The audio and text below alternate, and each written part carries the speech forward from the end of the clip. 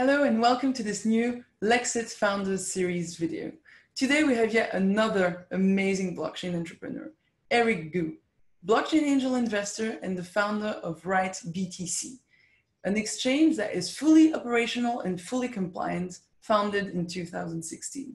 Before that, Eric founded Metaverse.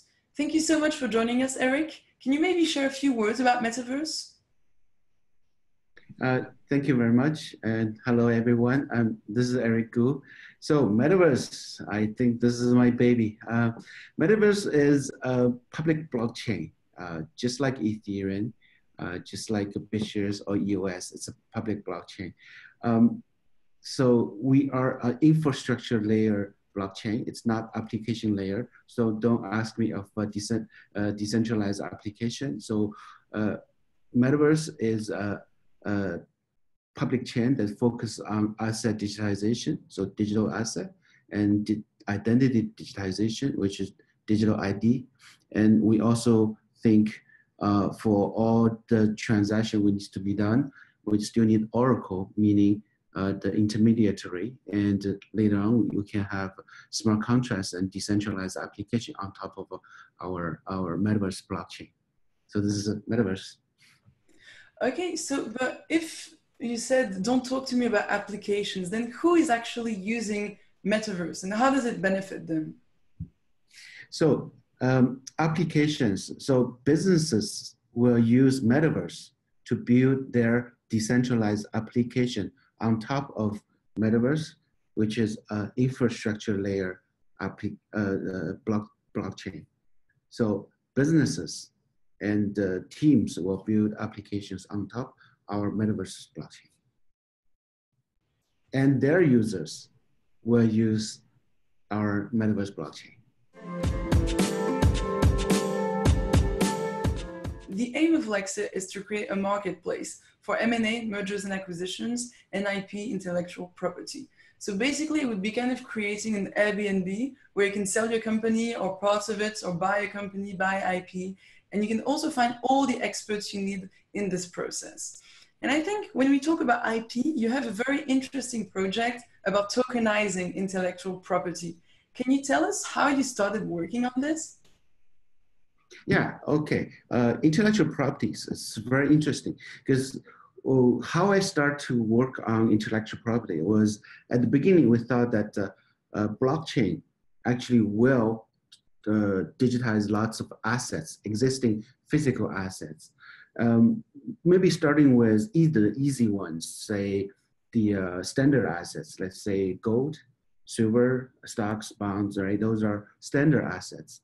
Those standard assets, let's say 1 gram of gold is equivalent to the other gram of gold, same as silver and crude oil, right? Those we call standard assets. That would be easy to just tokenize them, right? So this gram of token, this gram of gold is one token, the other gram of gold is not a token. So tokenize them, it's easy.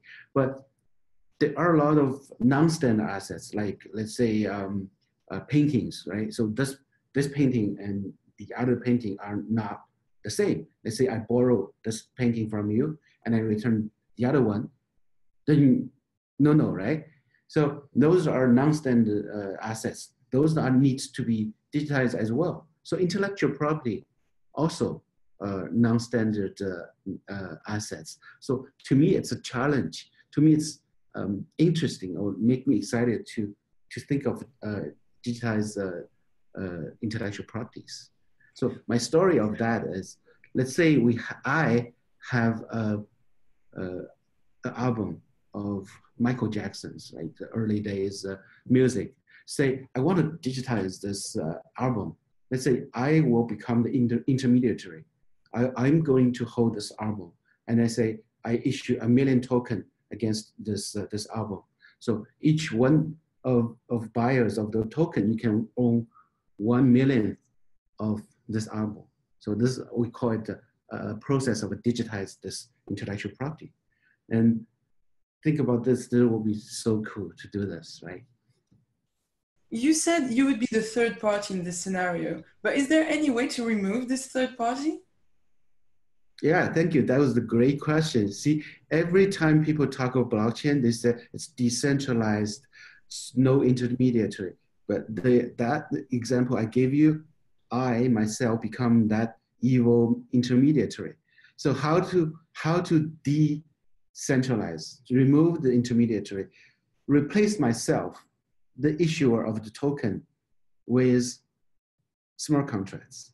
So instead of myself, the the owner of the IP intellectual property issuing token, let's use smart contract to issue this token. And this smart contract can be multiple identities, multiple digital identities, let's say multiple party, and write a programmable way of issuing tokens, tokenized intellectual property.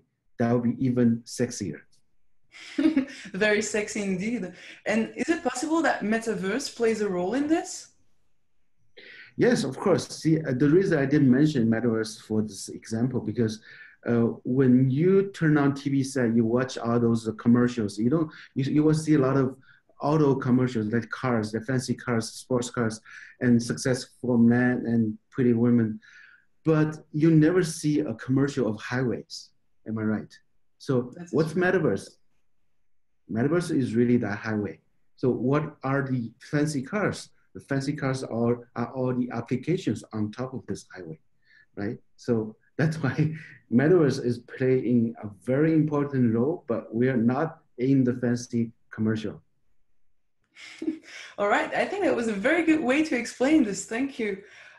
Maybe, before we conclude the interview, you could share with us your vision of the future of blockchain. Yes, I think everybody saw the power of a blockchain last year, which namely ICO. So a lot of companies, they digitize their goods and services, the future goods and services into token, right? It's very powerful.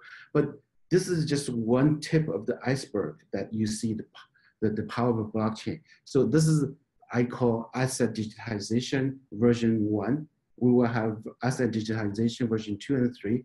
But even more powerful is later on, we're gonna digitize all identities. Imagine everyone and every AIs, every organizations, and even every sensors will have a digital identity.